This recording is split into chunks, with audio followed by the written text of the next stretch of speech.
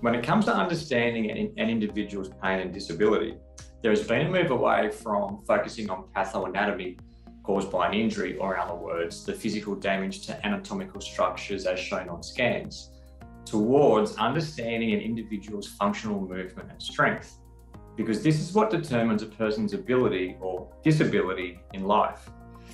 When it comes to providing an opinion on functional movement and strength, in order to stand up to scrutiny in the court of law, a definition of strength needs to be objective, and it also needs to be the result of evidence-based medicine.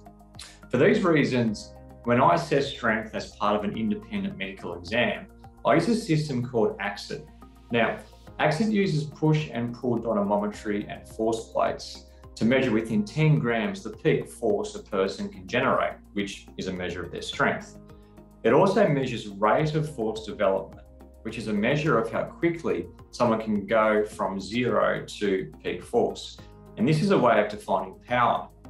In some instances, this is really important because how quickly someone can access full strength in a body part can be the difference between re-injuring or not.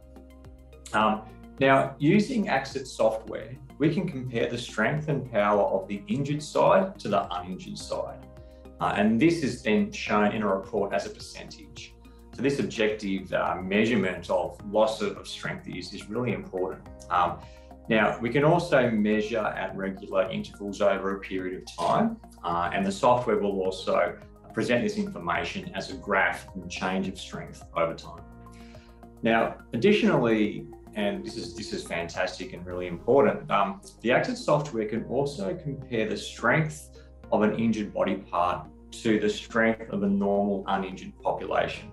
And it pulls this data, as in the strength of uninjured people, from scientific research studies on strength and power in uninjured populations, and it matches the person's basic demographics, age and sex, to normal values for strength when comparing people to the uninjured population.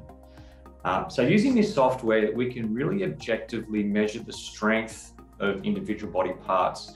We can effectively measure the functional strength of a whole chain or part of the body, and do it objectively in a way that is really, really accurate and objective and based in evidence-based medicine.